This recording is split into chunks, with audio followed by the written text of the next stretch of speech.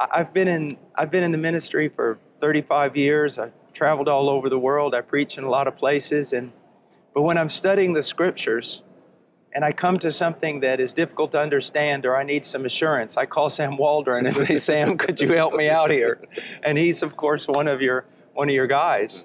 And and that's a good lesson for young men. I'm 58, and yet I was working through a thing on missions one day, and I was looking back at the way the old Baptists described their missionaries and things, and I was seeing things that just aren't talked about today. And so I called up Sam, and I said, Sam, can you help me out here? And he's like an encyclopedia. He just started going all the way down through everything. And so I rely on some of your men, even when I'm already in the field. But I call and get advice and get counsel. So we talked a little bit about Dr. Waldron there. Would you consider other of our professors, men like Tom Askell, Tom Nettles, Fred Malone, Sam Renahan, and Richard Barcelos to be the kind of men that we need teaching in a seminary? Well, again, I've almost talked to every one of those men for counsel, for other things. But see, here's the thing. There's so many things being thrown around today, sola scriptura, and it's written on T-shirts and everything. And I want to walk up to people and say, do you even know what that means? And these men represent something that we need. And what do I mean by that? For the last 20 years, there's been something of, a growth in Calvinistic popularity or teaching or something, especially among young men. And then there's this group called the Young Calvinists and all this. And now we're seeing that thing being shaken to its core. And the reason why is the Reformed faith is not based on one doctrine of soteriology. I'm a Calvinist. And I came to those truths years and years ago, and I stand by them. And I love the truths of sovereign grace. But the Reformation is based on sola scriptura. And sovereign grace comes out of that. And sola scriptura is the idea that this is not our church. You and I have no right to invent. We have no right to, come up with some new plan.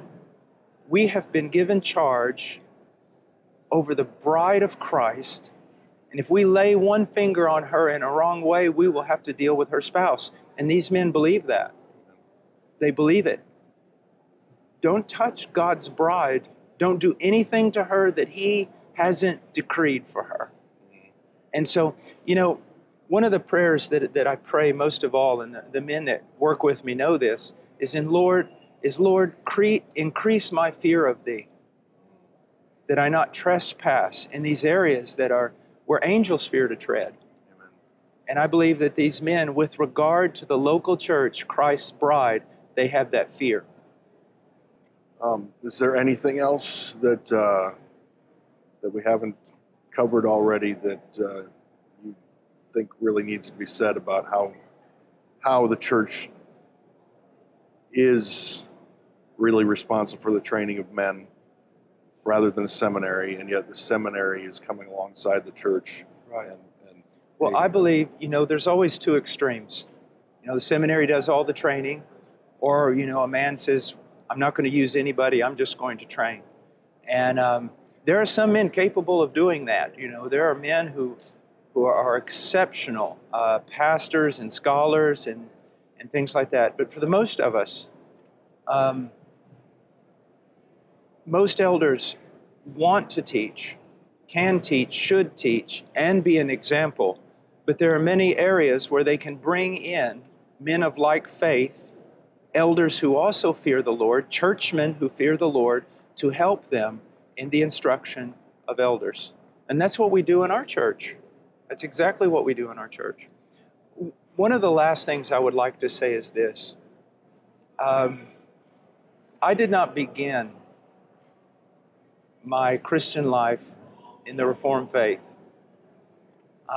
My journey has been a long one, and a long one to sola scriptura and many of the doctrines that are so precious to me now. I think about that at times and I'm almost angered Why, as a young man, was I left out there on my own and then have to go years and years learning so many things by myself that should have been handed down to me by godly elders who had lived their lives consuming the scriptures, and men who had also been trained by other men. You know, I would plead with young people today, don't go out there and reinvent the wheel. There is a sense of live and learn, which is very dangerous. Adam can tell you that. Or learn and live. Begin your ministry on a right foot. And so many people think, you know, especially young people, young ministers, you know, they'll come up. One guy at this conference, he came up and he said, I really want to talk to you because, you know, all the other men are about just doctrine, but there's so much passion and power in what you're saying. And I said, hey, stop it right there. That is not a compliment. I said, you need to understand something. If I have passion, it's because of my doctrine. And this doctrine, not only did I learn myself studying the scriptures, but some of the men you're talking about are my mentors. And if it wasn't for them, I wouldn't be where I am right now. And young people need to understand that. Yeah. Yes, they do. And then, you know, there are men who have forgotten more about God than I know. And if you talk to them or you listen to them preach, they're very quiet, very somber. But inside of them is a boiling passion for Christ. And if it wasn't for their instruction, I wouldn't be out doing what I'm doing. And so I'd plead with young people, you know, humble yourself. Humble yourself and come and learn under men that love God and fear God. Thank you very much, You Paul. bet.